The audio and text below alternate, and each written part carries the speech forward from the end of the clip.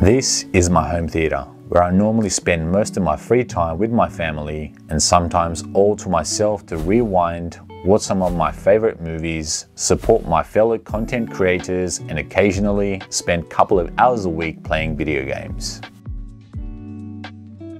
If you have been following me, you may know for the last year or so, I've been slowly upgrading my equipment and some decor work when I can and when financially it's the right time for me. I've been blessed with a great community that's been supporting my journey, and with your help, I've managed to fund some of the equipment and the time I've spent on this room. In this video, I'm going to show you guys a glimpse of my day in my life, followed by a quick tour of my home theatre room. Hi everyone, my name is Sarkis and welcome to my channel.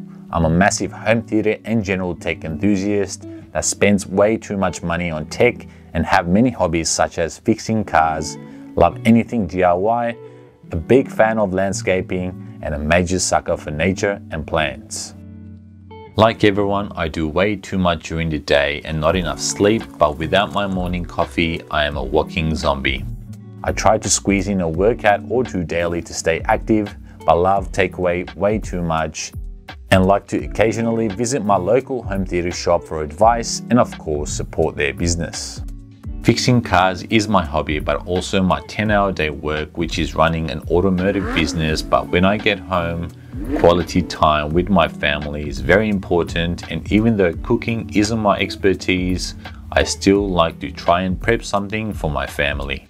When the kids are asleep, that's when my night starts, as I like to sit down, collect all my thoughts and continue to work creating new content, editing, researching about latest tech, and slowly work my way up to my home theatre room to record a video or switch off and relax.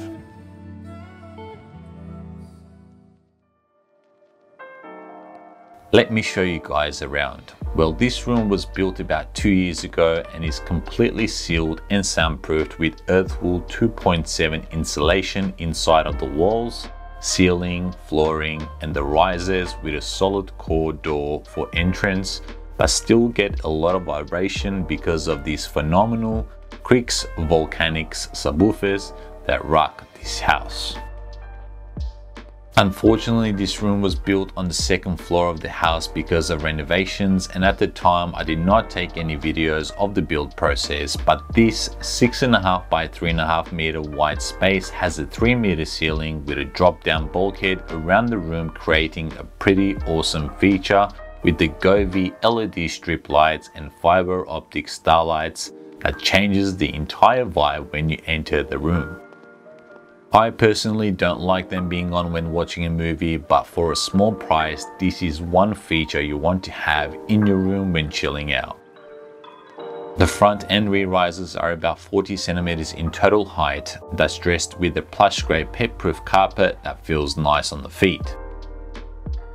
As you can see around the room, I've added 8 1.8 by 0.6 meter absorption panels for extra acoustic treatment that's made a significant difference, reducing the reverberation and echo in this space. I built them myself, which are really easy to do. All you need is premium dressed pine timber for framework to be light in weight, insulation, and the material of choice staple to hold it in place. The lighting and voice automation in the room is controlled with the Logitech Harmony Elite Universal Remote and the Google Mini, which do a fantastic job dimming the downlights and step lights for me as you enter the room, turn on the lights when I'm being creative with testing of equipment, turn off the lights when a movie is being played, and of course, have full control of my equipment. This beautiful screen is the Elite 125-inch acoustically transparent 2.35:1 CinemaScope screen, which is just awesome. The advantage of having a wide screen is the storage underneath, which allowed me to place and tuck in my AV rack, visually hidden away.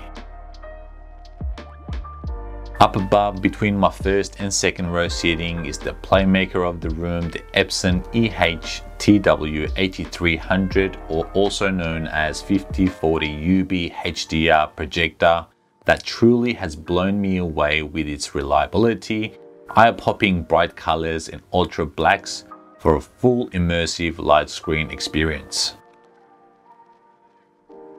And now, of course, I'm going to show you guys what's behind the screen. Take a look at these Krix Megaphonics flat on-wall speakers. How good do they look? I've had these for several months now, upgraded from the Klipsch floor standing speakers. They are perfect for those looking for space-saving solutions, delivering impact and dynamics you need for a real home cinema experience without the need for expensive AV equipment. My surround and rear channels unfortunately haven't been upgraded just yet, but these reference series Klipsch R5650W2 in-wall speakers are amazing for anyone that's looking for that crystal clear sound, another space-saving solution that's out of the way when walking around the room. The copper woofer has looks for days, and the best part is they're affordable. I just love how this room sounds, and to top it off, the 4 speakers up above has changed my whole experience in gaming as well as watching movies that supports Dolby Atmos. Front 2 are the RSL C34E, which are slightly bigger in size, and the back 2 are the Klipsch CDT3650C2 in-wall speakers that are placed about 2 feet in front of my seating, but will be upgraded very soon to match my krix setup, so stay tuned for exciting times ahead. This entire setup is being powered by one of the biggest reliable brands, the Denon 4400 H-Series 9.2 channel 4K receiver with the T7 and T8 AC infinitive fans cooling area that's paired with the 5-channel Marantz MM7055 amplifier, providing extra power for this room's 7.2.4 surround sound setup. I recently added the Marantz amplifier and is currently hooked up to my LCR speakers while the receiver handles the rest. Why I chose these 2 brands? Well, because of price range and of course the reliability factor. In my spare time, I do like to play games to keep the mind sharp, and currently loving the long nights with the PlayStation 5. It truly is an amazing next-gen machine. This one is the disc edition, as I love collecting physical discs. But for watching movies, I use the Sony UBP-X800 series 4K player. The seating in this room was an easy choice. I love how low-lying the front row lounge is, not to mention how spacious. To one side, the seat also acts as a storage area, which I think is clever. The listening height angle is pretty decent, and watching a movie 3 meters away on that 125-inch screen is just perfect. As for the second row back seating, due to space, I decided to have 3 black electric reclining seats with a seat tray in between, which is pretty handy, and a USB charger that's a must-have next to its up-down controller. The seats are approximately a feet away from the back wall and 5.5 meters away from the screen, leaving plenty of foot space to walk around the room.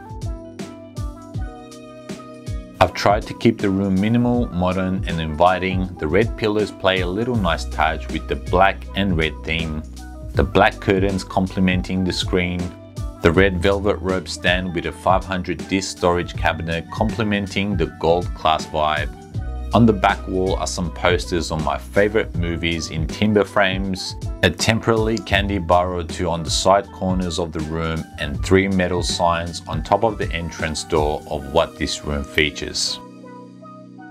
The last couple of years has been a massive learning curve for me, and looking back now, there are definitely a few things I would do a little different, such as remove the HVAC vent that's at the front of the room, so the sound doesn't travel through the house. And secondly, to be honest, I'm not a massive fan of the home theater being on the 2nd floor of the house because of its inconveniency and disadvantage of not being able to decouple from the rest of the house. At the time, my goal was to create a fun space that's cozy and modern that my family and I will enjoy until our next chapter. That being said, I am very sad to say we have sold our home, and that means everything has to be stripped out, which is going to look terrible.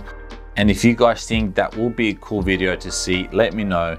I've also left links of some of the DIY projects I've done for this room, which can be helpful to some of you guys. But the future of H Studio 3.0 Studio is looking bigger and better, and if you'd like to see more content as such, please consider subscribing to my channel. If you find anything useful, let me know in the comment section below or ask me a question and I'll do my best to answer them. If you're considering some of these items for yourself, I'll put the links down below, so check it out. A big shout out to all you guys that's in nice and early on the comment section. Thank you for watching, but it's way past my bedtime and I think it's time to reset the soul.